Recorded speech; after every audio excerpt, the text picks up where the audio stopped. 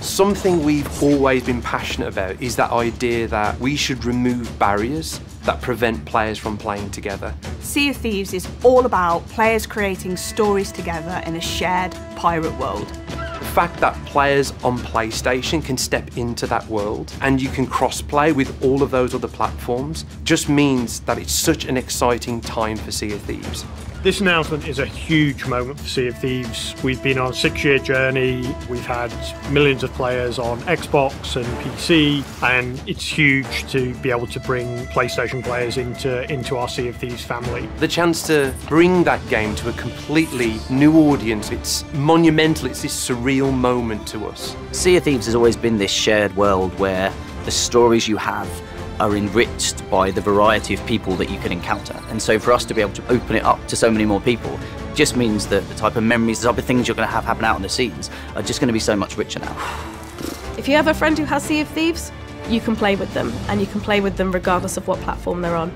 And that's going to be an amazing experience. This is the first time in Rare's nearly 40-year history that we've shipped a game on a PlayStation platform, and that is cause for celebration for both Rare as a studio and Sea of Thieves. You know, it's a really momentous occasion for us. We know that we're starting from kind of scratch when it comes to our relationship and our reputation with a PlayStation audience. Sea of Thieves as this ongoing, evolving game, it relies so much on the communication between us at the studio and between our players. So while I might be incredibly biased on this note, the Sea of Thieves community is the best gaming community out there. And that is a bold claim, but I truly believe it. It's very special to us, and we care very much about the community and what that means to our game.